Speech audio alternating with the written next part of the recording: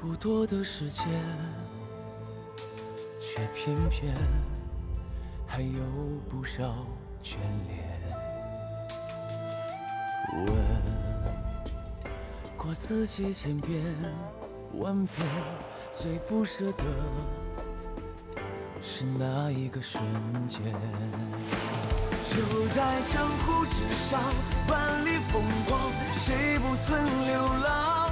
谁不是守着聚散的缘，隔天涯上月亮？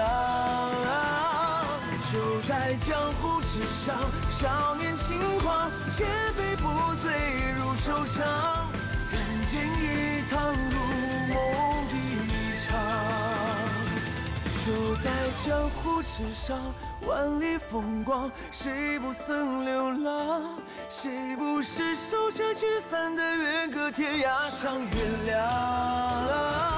就在江湖之上，少年轻狂，千杯不醉如惆怅，人间一趟如梦一场，江湖相望。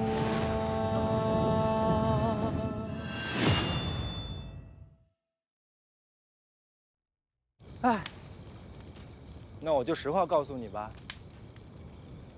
我从小就体弱多病，我娘甚至连我大名都没给我取过，就生怕我活不到成年。在我10岁那年，我娘认回了自己小时候丢失的弟弟，就是四顾门的副门主李相夷的师兄单孤刀。单孤刀是你的舅舅。我娘从小就不喜欢江湖，所以她也不希望舅舅公开这层关系。舅舅偷偷想教我武功，但我那个时候身子骨实在太弱了，舅舅总骂我没用。教了你多少遍了，怎么记不住呢？一把剑都拿不住，练什么武功呢？再来。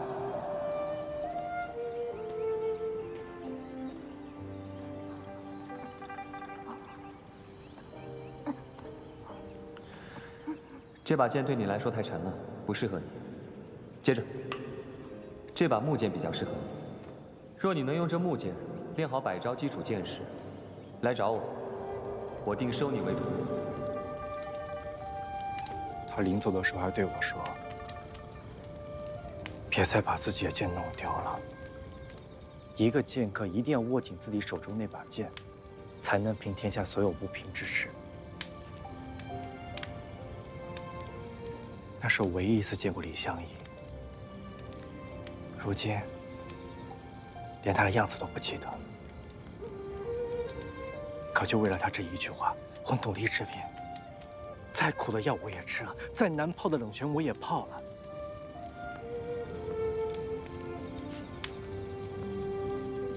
如今我终于可以站起来了，可以握紧手中这把剑了。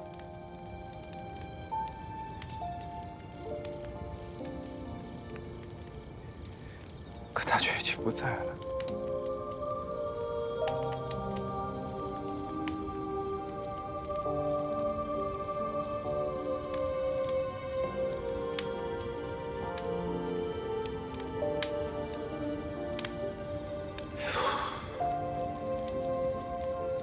像我师父这样清风霁月的人，你是不会明白的。 原来是你，没想到这臭小子长这么大了。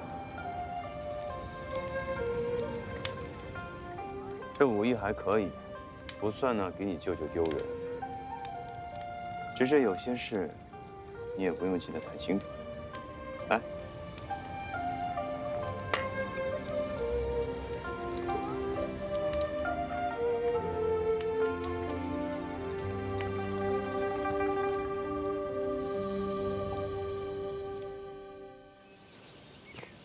少爷，哎，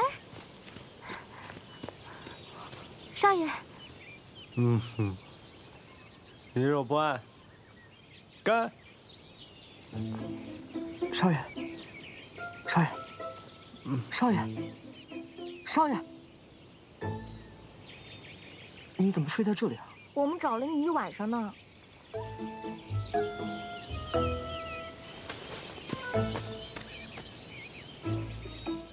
这楼呢？人呢？本少爷掏心窝子话都说了，结果人给我跑了。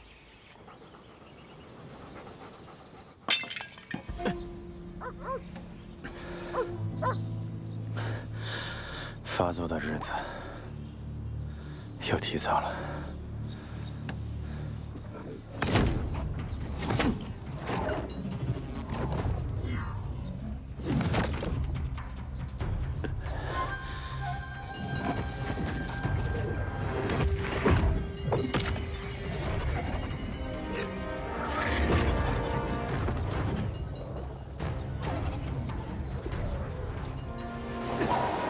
师兄上不到的尸体到底在哪？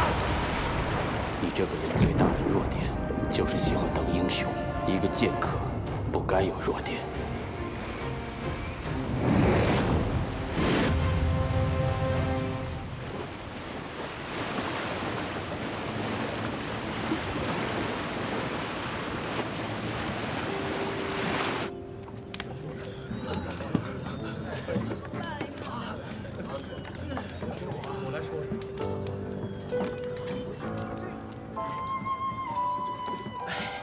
这乌泱泱一群人上山，又打下来，到今日才平静。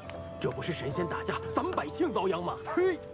神仙打架？什么神仙呀？那些个江湖人，什么门什么盟啊，整天争来抢去，除了祸害人，还会什么呀？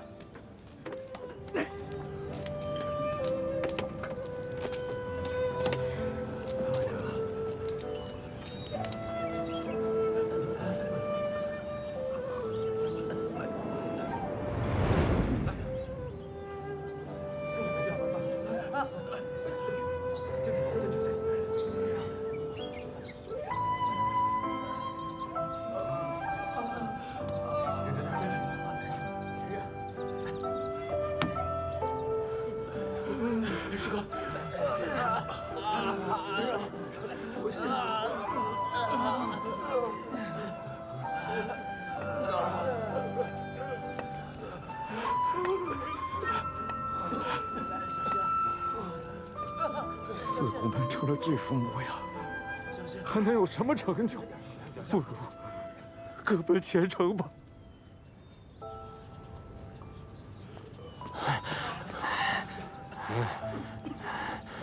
门主生死未明，你们想要分家吗？我问你们，四顾门死伤大半，因为谁？对呀，如果不是门主争强好胜，一意孤行，我们又怎么会中了禁约盟的奸计？怎么会损失这么多弟兄？哎，当初我说要给二门主报仇的时候，你们可是有一个算一个，一起齐声高喊的。怎么这会儿全都怪在门主身上了？谁敢踏出这个门，我就杀了谁！大家别吵了。四顾门今日局面，虽是李相夷自负之举造成，但他定不愿看到你们在此相争。如今相夷已去，四顾门损失惨重。若终因意见不合，分崩离析，倒不如今日就将四顾门散了，大家各自安去。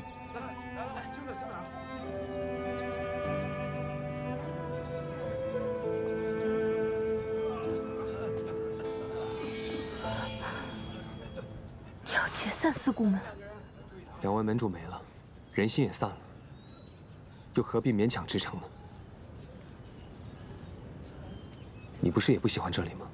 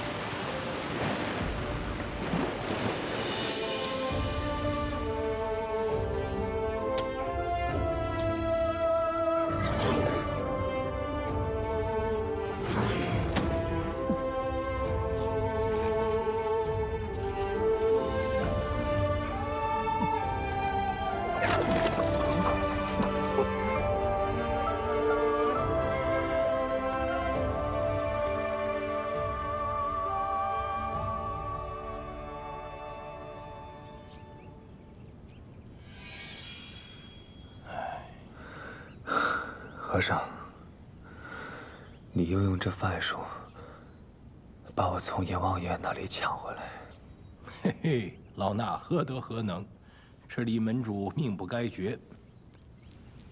哎，李门主全身经脉寸断，必察之毒也早已蔓延全身。若非你自有绝世无二的内功心法扬州慢，护住心脉一丝生气，老衲也是回天无术啊。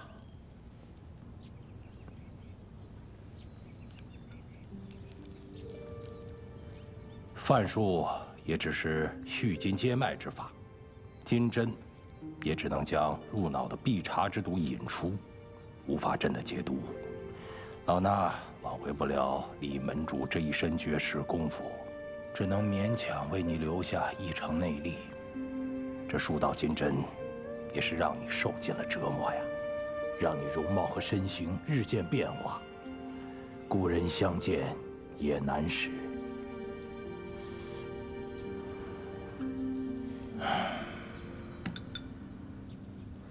李相夷不是李相夷，这可是命数。李门主伤在三经，还需尽快回四姑门，着门下和江湖好友寻求救治之法，否则恐年寿难永。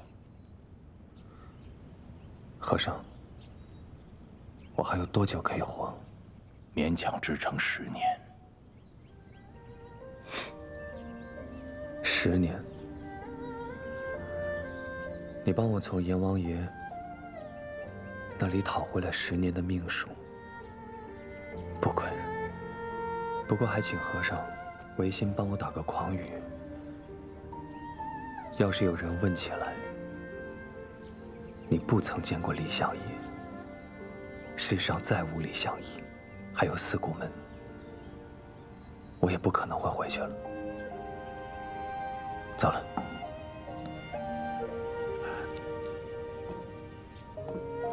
李门主，你年纪轻轻，却如此放任深允，岂不可惜呀？况且那必察之毒已存于你肺腑之中，必会时时折磨你。万一哪天强压不住，再次入脑，你恐将为幻觉所困，最终成为一个疯子。疯着死很好，无知无觉，也无甚可惜。老衲不知李门主心中想要避什么，如此决绝要去。一念心清净，莲花处处开。和尚，你这个禅语好得很。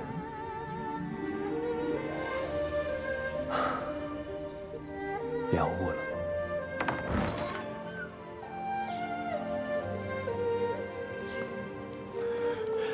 李门主，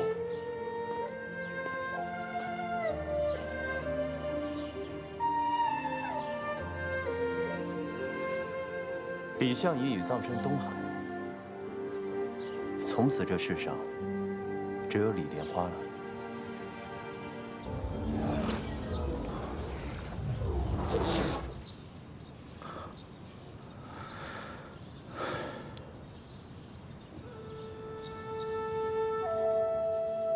师父，你是不是故意把那小子送到我的跟前来提醒我？不过您放心，死之前我肯定会把师兄找到的，要不然我都没有脸去见您了。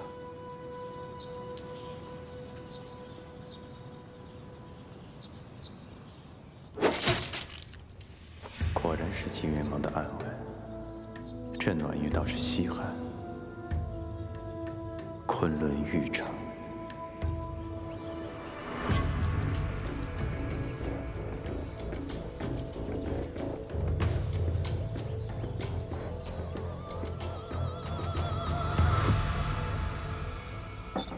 少爷，你要么还是坐下来吃点吧。那米一看就是糟的，本少爷还没落魄到要亏待自己的嘴。不亏嘴就得亏肚子。少爷，咱们身上可真是一颗子儿都没了。吃完这顿，保不齐还有没有下一顿了。旺福，你这身上就真的抖不出什么东西了？没有了。少爷，您不是要把这玉佩当了吧？不行不行，这可是堂主打明一出生就挂您身上的东西。去说书卖艺都不能动它，不然我娘不得撕了我。王福，再把包裹翻出来看看。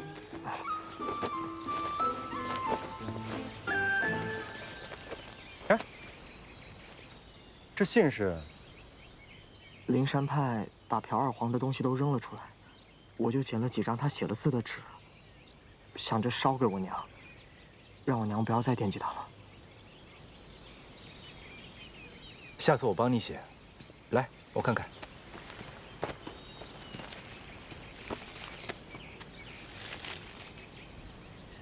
等会儿，这信怎么文理不通，乱七八糟的？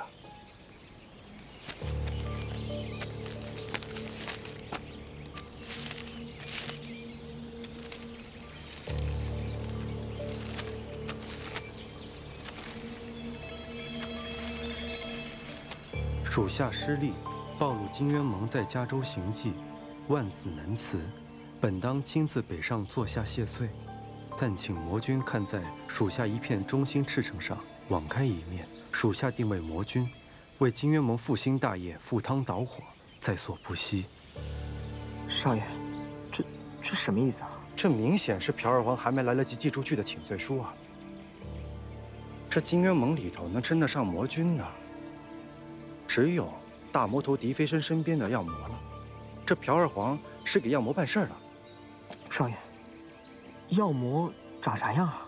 灵儿，把我们天机堂收集多年的金渊盟药源手册拿出来看看。哦。药魔，年岁不详，来历不明，善制毒用药，初以医活死人名动江湖，有心疾，机无内力，不善功夫，奸诈狡猾。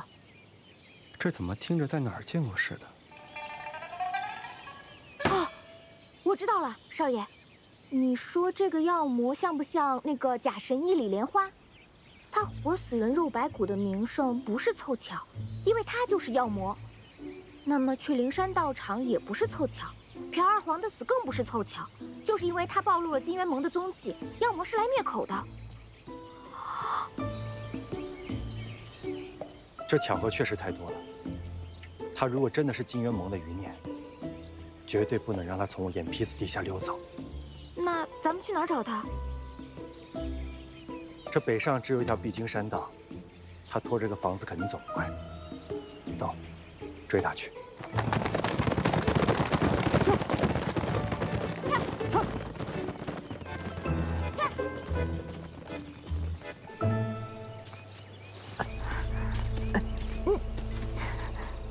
少爷，你走慢点。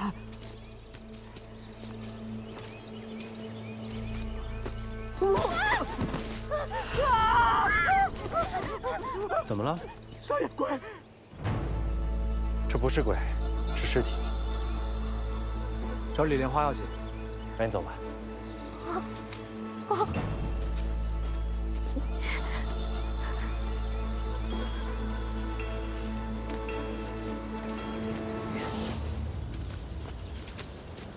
哇！啊！可算让我找到了。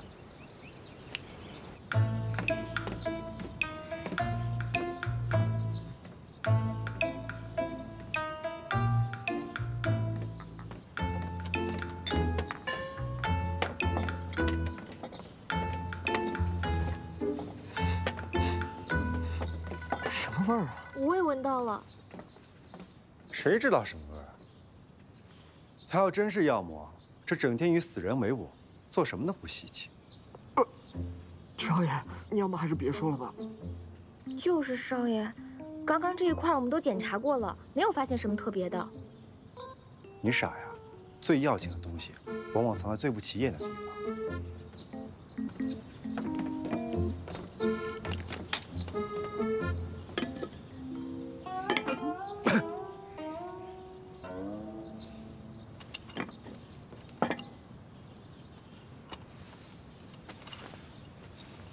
千仞丝薄如意。这东西这么稀罕，怎么拿来电砂锅呀？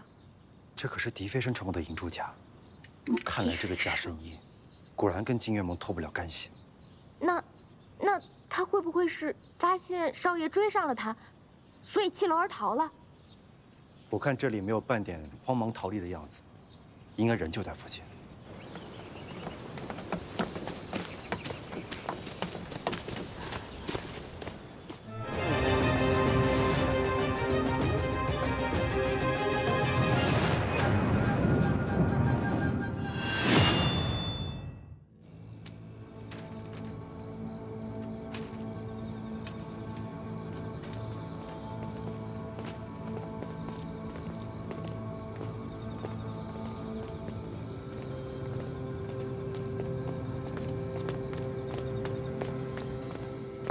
开门！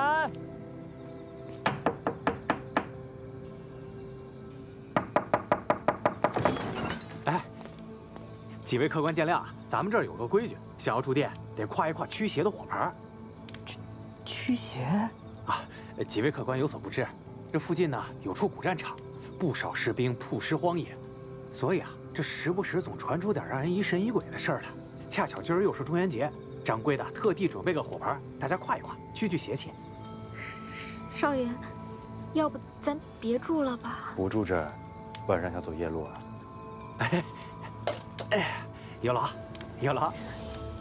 岁岁平安，岁岁平安，岁岁平安。嘿。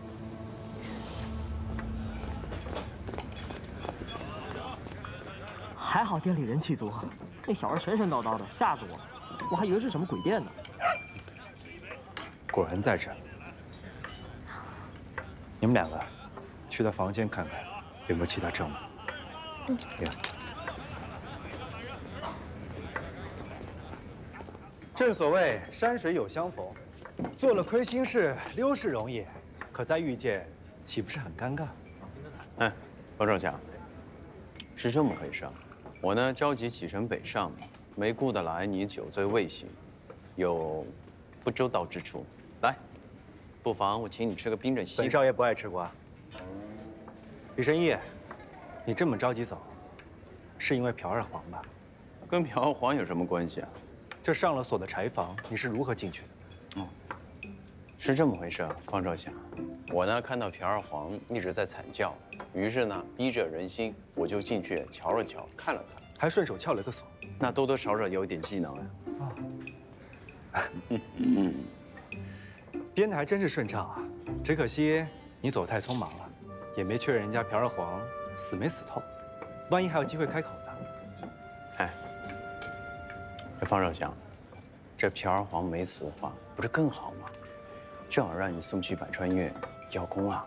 我也是这么想的，可惜人家朴二黄只交代了你，什么来路、什么身份，我就不必在这明说了吧。乖乖跟我回百川院走一趟。 方少侠，你这说笑了，我能有什么来路身份？我不过就是一个到处混饭吃的江湖游医啊！起死回生的名声可不止一个，10年前就有一位以医活死人而闻名的。哦，哈哈，哎呦，这说了半天，原来你是怀疑我是金元盟的药魔啊！看来朴二黄确实死了，不然也不会让你猜得这么离谱。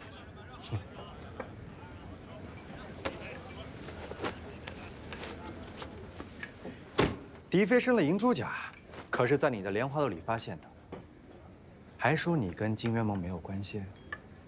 这东西这么大的来头，几年前我确实是在海边捡到的。这捡东西，不是罪过吧？真有这么巧？那谁说不是呢？方少侠，赶快吃点西瓜吧，这瓜再不吃就不冰了。说啥啊？每晚都下雨，满地死人骨，这鬼地方真晦气。要不是这里是渡口最近的路，打死我也不来这儿啊！嘘，怪不得店家诸多讲究，这邪门是有来头的。啊，前2日发生的事你听说了吗？啥事儿啊？就在前2日，我有个朋友路过前面不远处的林子时，看到2个商贩，哎呦，竟然被不知哪儿来的骷髅给活掐了。真的？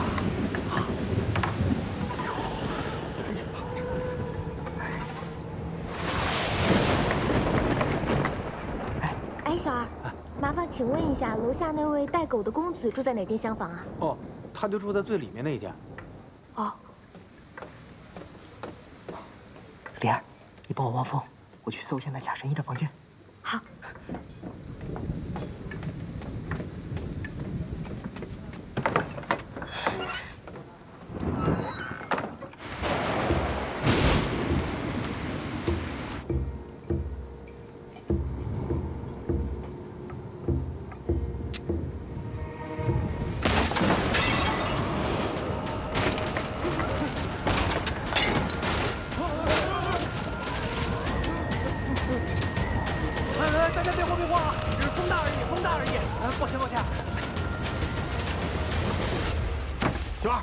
晦气的东西拿走！哟，客官，这话可说不得。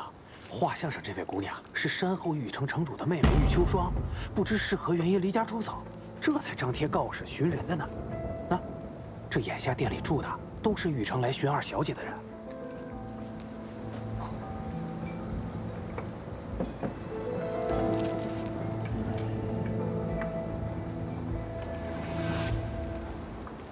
这瓜都快放坏了才给客人吃。 也不送点小菜什么。不然我给方少侠一个建议吧，这里面的素面2000，加肉3000，还赠送一份小菜呢。你瞧不起谁呢？本少爷不饿。大少爷如今落魄到这个地步，哎，连份素面都点不起，赶紧回家去吧。话都没聊完呢，你这是要去哪儿？哎呦，大少爷。 如果百川院的刑探随便抓人的话，摘名牌可是永不录用的。所以啊，你抓我，慎重啊。心里没鬼，就别溜啊。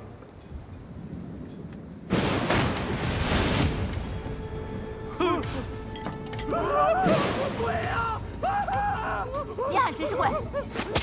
这是画上的玉秋霜。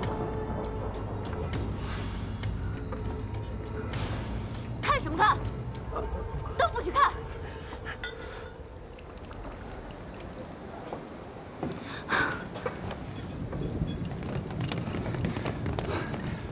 二小姐，您这是去哪儿了呀？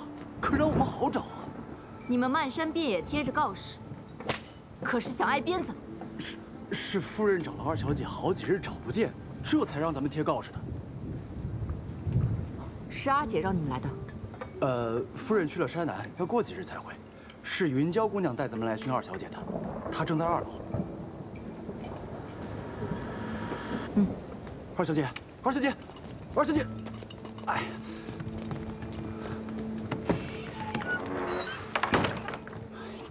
二小姐，跟这么紧干嘛？我都上楼了，还能再跑了不成？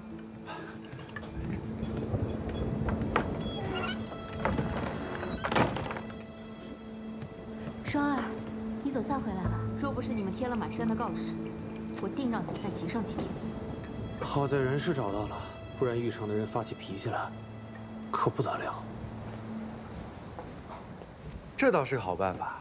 要是有什么嫌犯无故消失了，就贴一路的告示，逼他自动现身啊。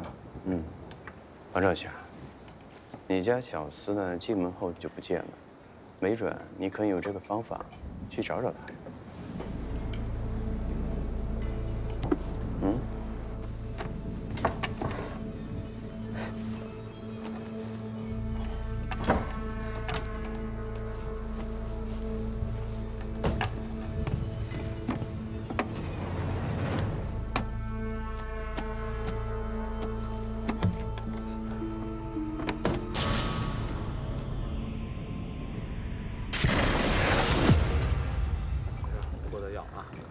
小二，哎，预防的热水备好了吗？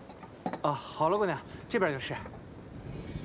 秋霜我已经安抚好了，明早便可以回玉城了。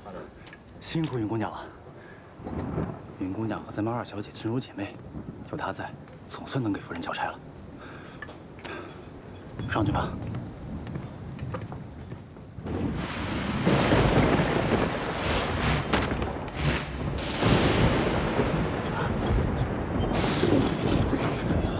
雨又来了。哎呀！快！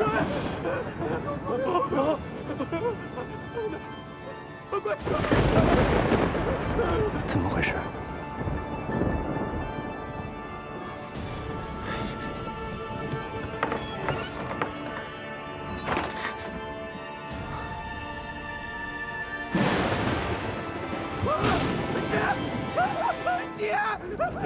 师姐！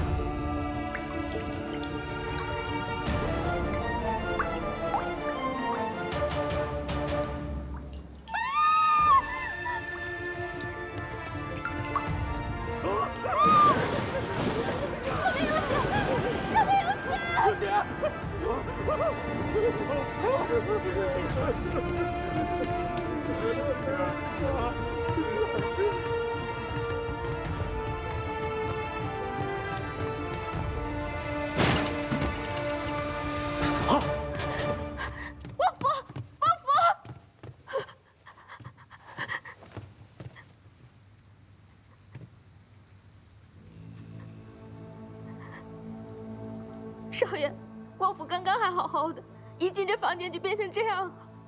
王府，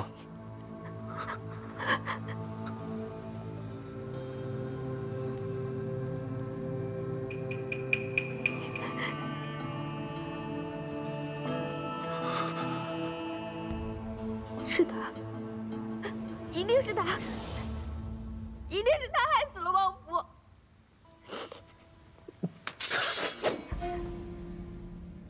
是不是你搞的鬼？啊？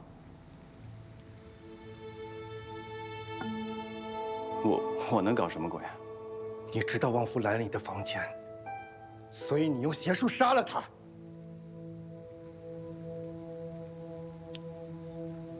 方少侠，我能理解，旺夫之死你心里很难过，但是你不至于把这个罪名栽赃给我呀。你可是药魔，起鬼的手段多得很。若真有冤屈，就跟我回百川院调查清楚。如果现在离开了，你家旺夫就白死了。他胫骨折断，明显是被掐死的。刚刚我就坐在你的对面，我有什么手段能够隔空把他给掐死？方少侠，你要是再这样浪费时间的话，凶手可真的要逃走了。少爷，你不能相信他的鬼话，一定就是他。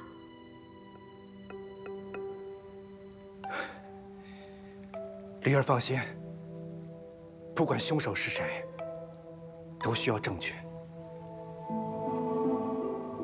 若凶手真是你，我定会替旺福报仇。我现在给你个机会，凶手是谁？这个我真不知道。但一个小厮莫名被害，说明他只是一个影子。但只要我们顺着这条线继续找下去，那么就一定能够进入正题。二小姐，二小姐，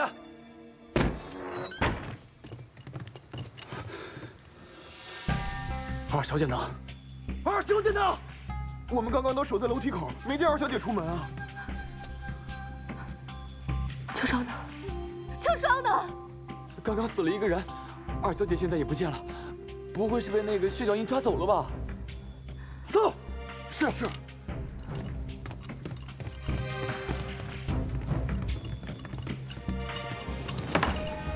你们干嘛呢？你们想干什么？这么多人。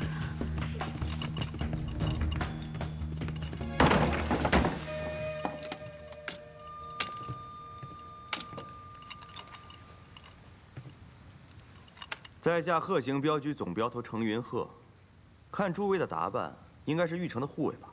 咱们可是向来井水不犯河水，不知道突然冲进我们房间，有何贵干啊？我家二小姐不见了，所以才搜查客栈，得罪之处，还请见谅。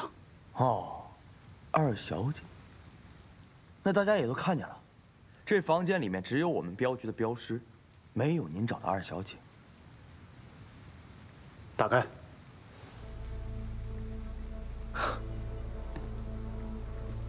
朋友，咱们都是江湖上讨口饭吃，这个镖不运送到地方不能打开，这是我们的规矩。况且你看，这上面还有雇主亲手封的蜡印，烙上的日期都没解封过。您说的二小姐也不可能越过这些蜡印，直接钻到镖箱里，对不对？我家二小姐失踪下落不明，你这镖箱大有嫌疑。若是不开，今天咱们断不能善了。我看谁敢！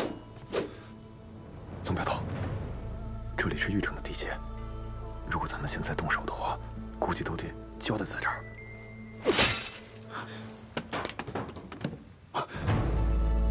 人头，程镖头，你可是答应过我们，不会带不吉利的东西入店。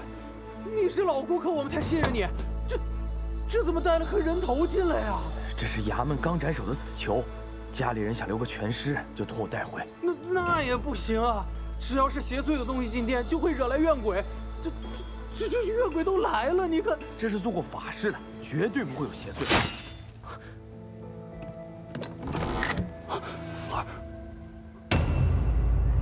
二小姐，让一下，让一下。二小姐，先生。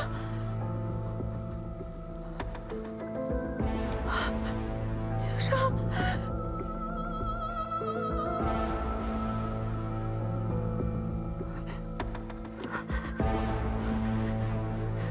先生。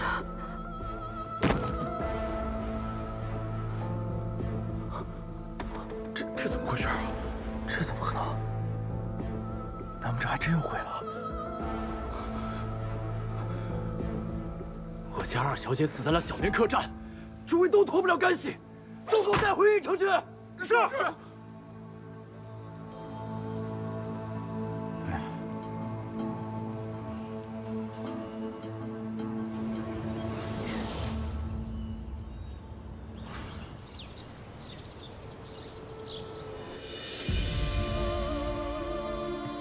城主，这是二小姐。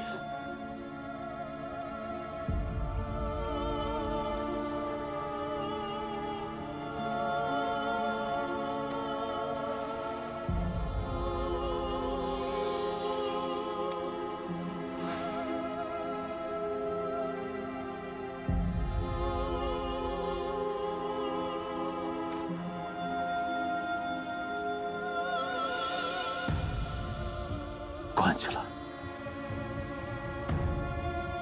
把小面客栈所有的人都关起来，等夫人回来发落。是。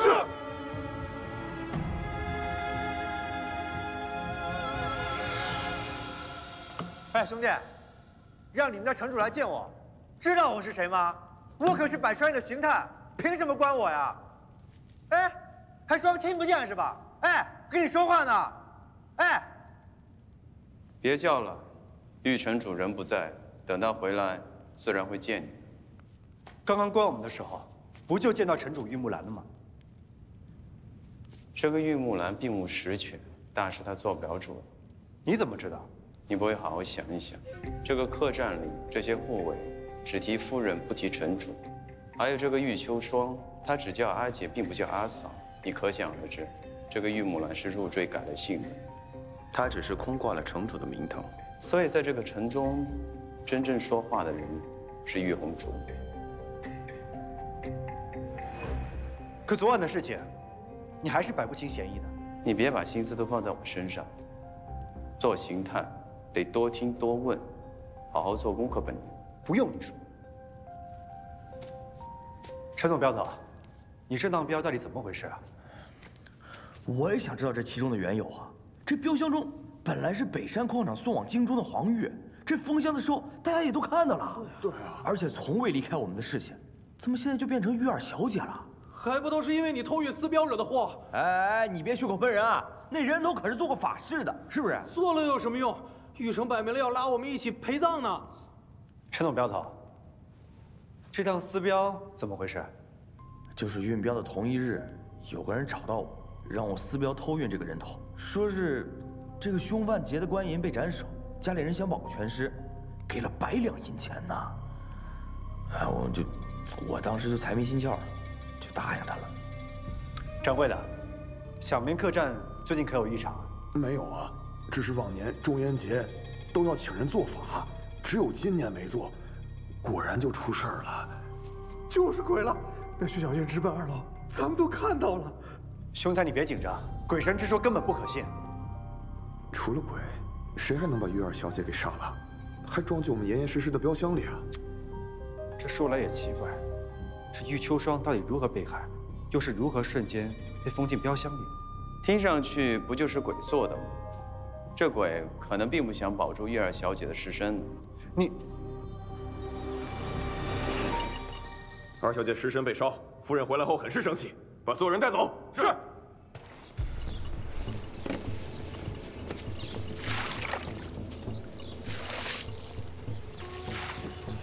血？哪来的血？这些血应该是玉成护卫。这些护卫到底怎么了？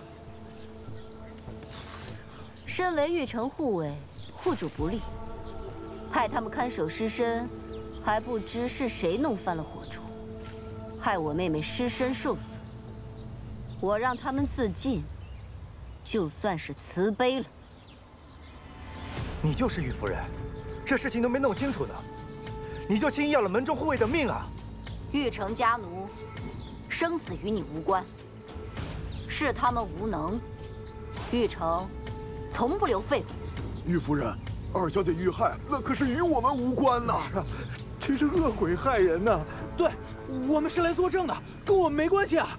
我还没见过鬼，那你们告诉我，这恶鬼到底长什么样子？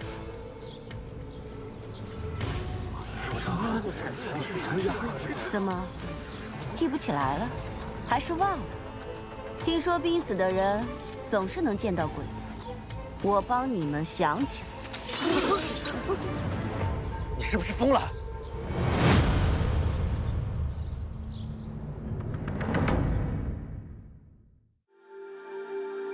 人世太匆忙，等不及地老天荒，来日要方长，换个神仙愿望。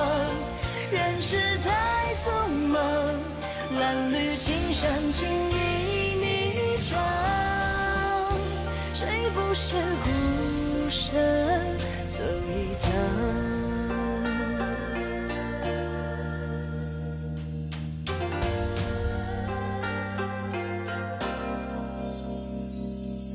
山冉冉雨散，风吹越吹越狂欢，挥洒下蜘蛛天真灯，竹落落玉盘，一声영容一声叹，手舞不得心暖。酒杯一推，纵身一跃，坦坦浮沉入凡间。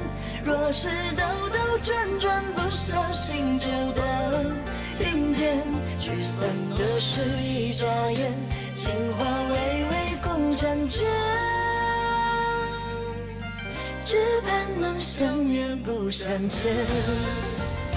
人世太匆忙，等不及地老天荒，来日又方长，换个神仙愿望。人世太匆忙，褴褛青山情意霓裳，谁不是孤身走一趟？人世太匆忙，等不及地老天荒，来日又方长，换个神仙愿望。人世太匆忙，褴褛青山情意霓裳。